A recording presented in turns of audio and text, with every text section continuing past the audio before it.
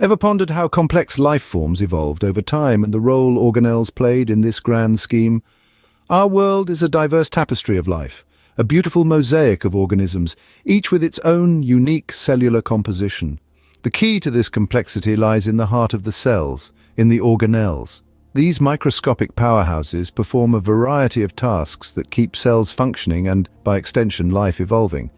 And yet there's so much we're still uncovering about their origins and how they contribute to life's intricate web.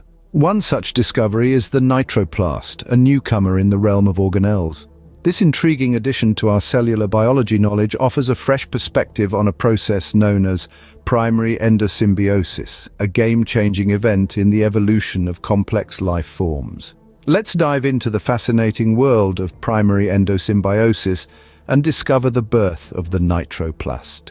Primary endosymbiosis, a significant event in the evolution of life on Earth, is where the story of the nitroplast begins.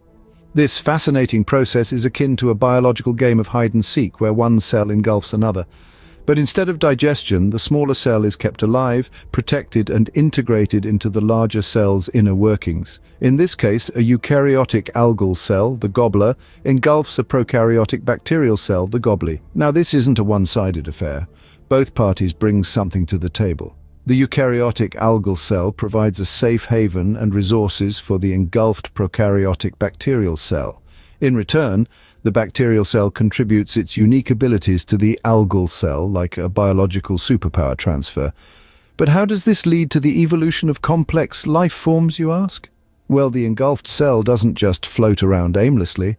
It morphs and adapts, becoming an integral part of the host cell. It transforms into an organelle, a little organ, if you will, that performs specific functions within the cell. The host cell, now with its new organ, is more equipped to perform complex tasks, thus evolving into a more sophisticated life form. But what's even more fascinating is that these new organelles can replicate just like the host cell. They're passed on from generation to generation, becoming an inherent part of the cell's identity. It's like a gift that keeps on giving, driving the evolution of life on Earth from simple organisms to the diverse and complex life forms we see today.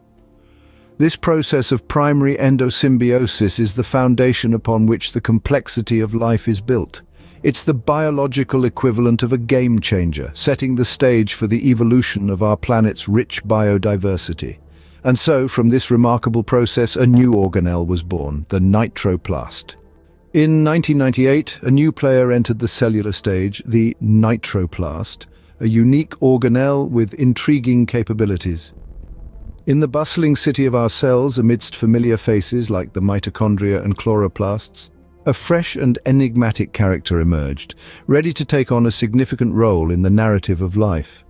The discovery of the nitroplast was nothing short of a scientific breakthrough.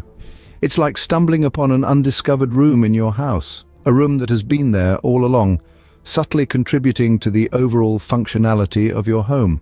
The nitroplast, this newfound room in the cellular world, was identified through meticulous research and observation. It was found to be capable of drawing nitrogen from the atmosphere, a talent that sets it apart in the cellular community. But the nitroplast doesn't just sit idly, basking in its unique ability. No, it's an active participant in the cellular processes. It replicates just like other organelles, passing on its nitrogen-drawing capabilities to the next generation of cells. This replication process is a testament to its integral role in cellular function and survival. The nitroplast shares a striking resemblance with its cellular siblings, the mitochondria and chloroplasts. Just like them, it depends on its host cell for survival, forming a symbiotic relationship that is pivotal for the continuation of life. This remarkable similarity provides a fascinating glimpse into the evolution of organelles and the intricate interdependence that shapes the life within our cells.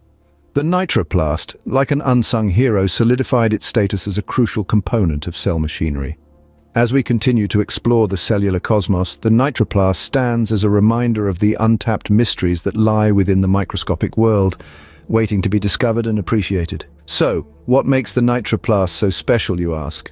Well, let's dive right into it. Nitroplast, this remarkable newcomer to the cellular scene, has a unique and rather fascinating capability.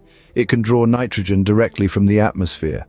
Now, that might not sound like much of a party trick at first, but let's put it into perspective. Nitrogen is a vital component of amino acids, proteins, and DNA, the very stuff of life itself. And yet, despite making up nearly 4/5 of our atmosphere, nitrogen in its gaseous form is largely inaccessible to most organisms. Enter the nitroplast. Like a cellular magician, it pulls nitrogen right out of thin air, so to speak, and makes it available for the cell's use. This is not just a neat trick, it's a game changer. It means that an organism equipped with nitroplast can survive and thrive in environments where others might struggle. But the significance of the nitroplast doesn't stop there. It also offers an intriguing glimpse into the evolution of life itself. Just as mitochondria and chloroplasts are thought to have originated from ancient bacteria engulfed by other cells, so too does the nitroplast appear to have been born from a similar act of cellular cannibalism.